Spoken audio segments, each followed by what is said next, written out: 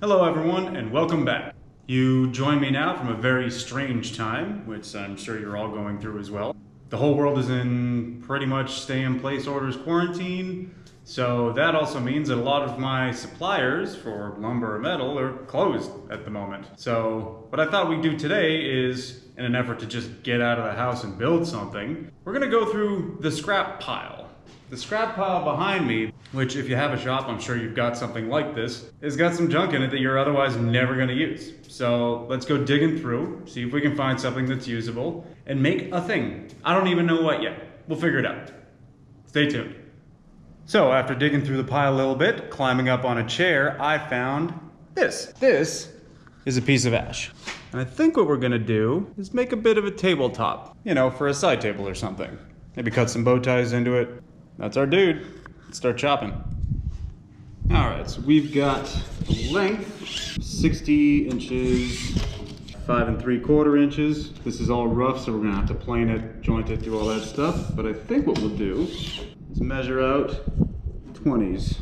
Chop this into 3 sections and then stick them together.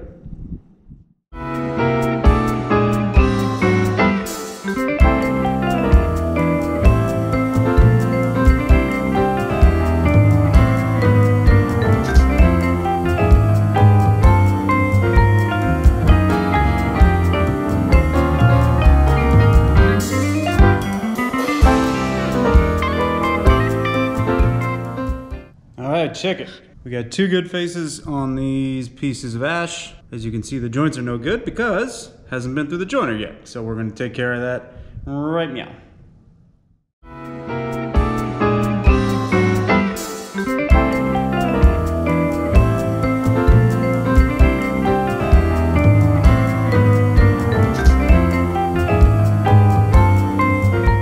Alright, this is a section I like to call troubleshooting shitty tools. As you can see, these gaps are pretty atrocious.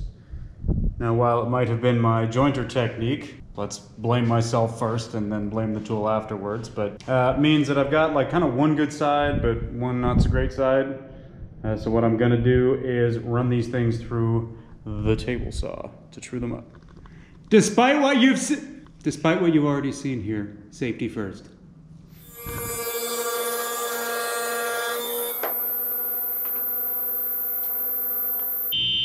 If you don't feel comfortable putting your hands next to a spinning blade, use a push stick.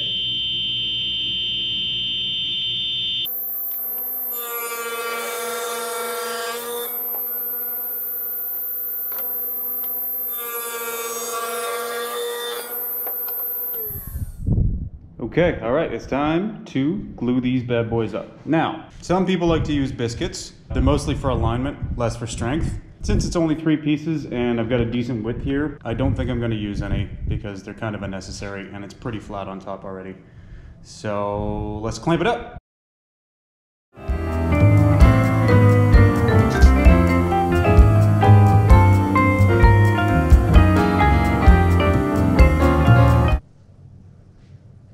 And now, we wait.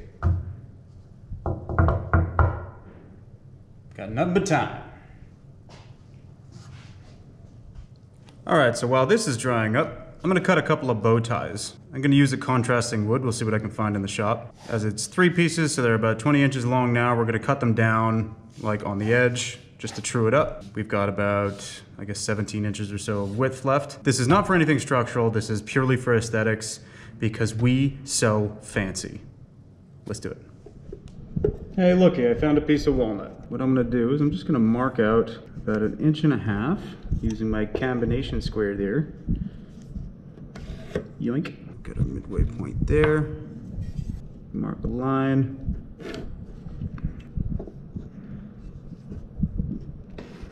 This doesn't have to be perfect. Like I said, this isn't for anything structural. Mark. Mark. I'm gonna cut that out on the bandsaw.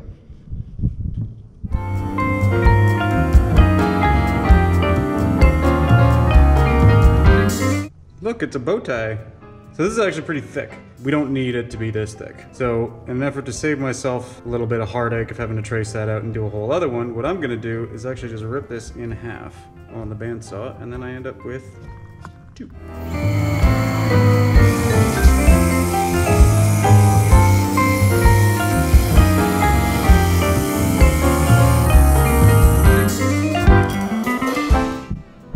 Now obviously we still have to wait for this to dry up a little bit more, but we're gonna place something like this, although more in the center. But look, there's a clamp here, so we can't put it there. But you get the idea. And I know these look a little bit rough on the back. It's because they are, because my bandsaw is not awesome.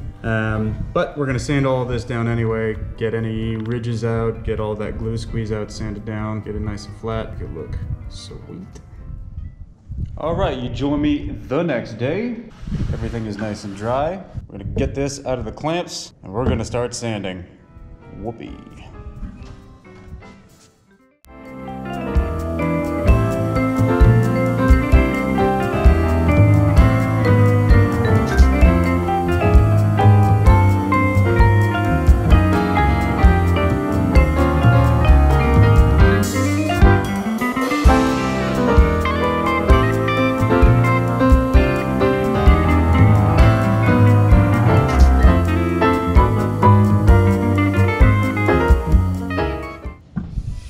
We got it reasonably flat with what I believe was 80 grit, but it's hard to say. You just pick up whatever you find around here. You recall our bow ties. What we're gonna do right now is we're just gonna set them in place where we want them. We'll probably do this one at a time. And I'm actually gonna take a utility knife and I'm gonna scribe around the shape, mark it with a pencil, get in there with a router, hog out most of it, and then clean it up with a chisel.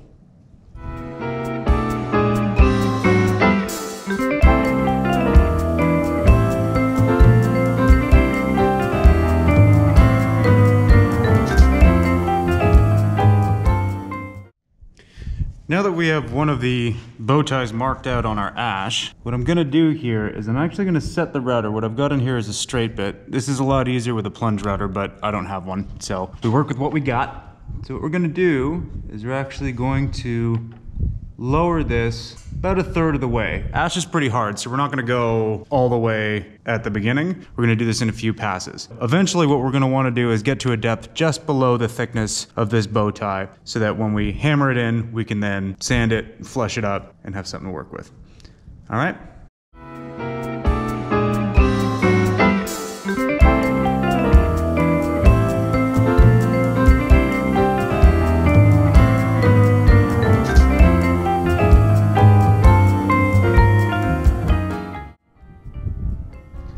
This is where we're at right now. What we've got is most of it pretty close to the line removed.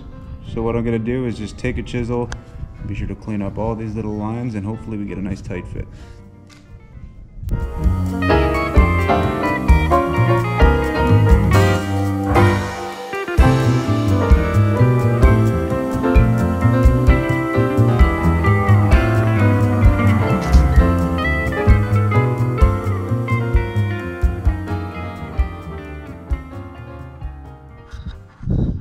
We let the chisel do most of the cleanup work. As you can see, we got a nice, pretty tight line. And here's our piece. And what I did was just sort of marked it with an arrow here and an arrow here to make sure that I keep this in the right orientation, because again, there's 2 of them.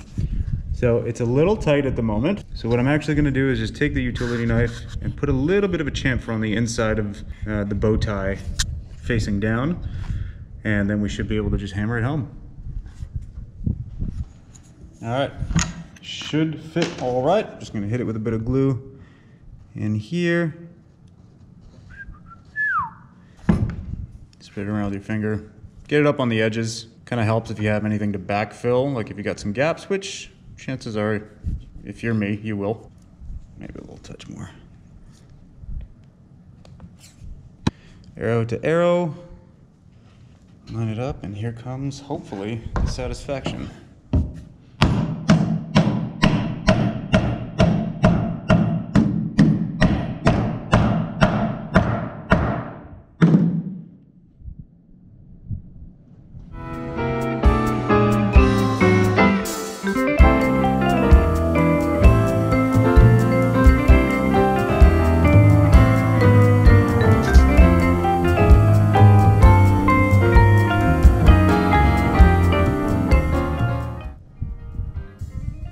have it. One bow tie. One more to go.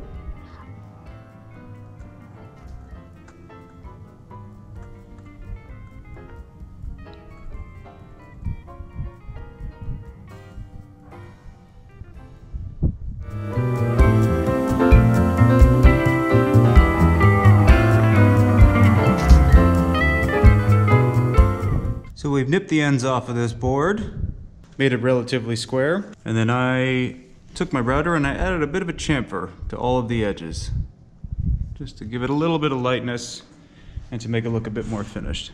As you can see, we've got some burn marks from the router, we've got some little things from my clamps. So it's time to start sanding. We're gonna go up through the grits, start at 150, go to 220, and then it's time for finish.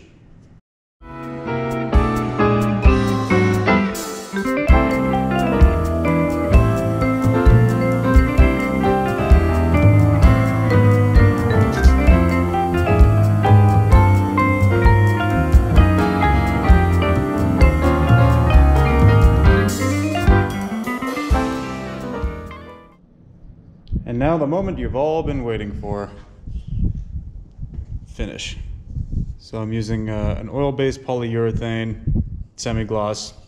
Love this stuff.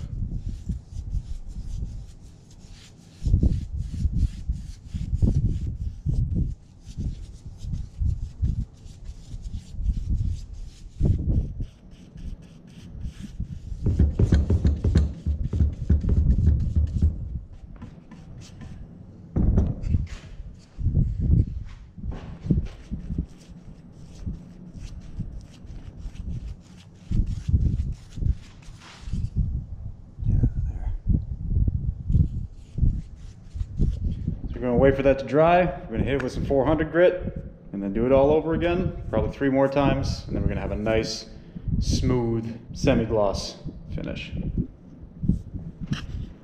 Well, that's pretty much going to do it for this video. Still not 100% sure what I'm going to do with this thing. Might turn it into a side table. Could also very much be used as a cutting board, despite the fact that it has an oil-based poly on it. No finishes have lead in them anymore, so technically everything is food safe if you let it hit full cure. So kind of depends on what product you're using. In this case, I think it's something like 28 days. If you enjoyed this video, please feel free to like and subscribe and share, do all that fun stuff, and we'll see you on the next one. Thank you very much.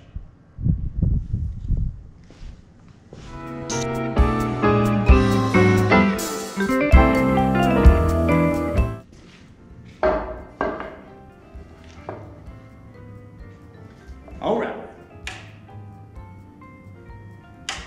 Helps if you plug it in first.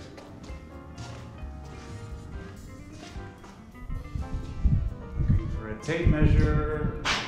Looking for a tape measure. Ah. Tape measure.